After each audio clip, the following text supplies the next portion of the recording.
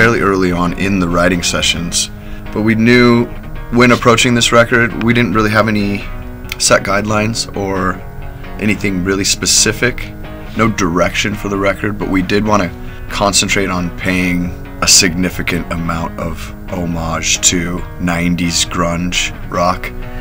And I think it was even said, what if we had a riff that's kind of like song number 2 by Blur? Ding, ding, ding, ding, ding, ding, ding, ding, ding, ding. That riff.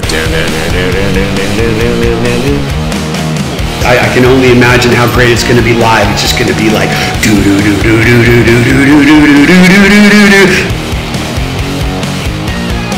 We all heard that and we're like, all right, this song's going to be fucking really cool. Well, when I personally originally recorded bass, I didn't know it was going to be bass to the like finished part of the song. I thought I was recording dummy bass to use later on, but I was actually recording the song. It might be my favorite song on the record. It's just got a really nostalgic feel to it. It kind of paints a picture of the type of music that I have always been drawn to, just kind of that 90s rock and roll vibe.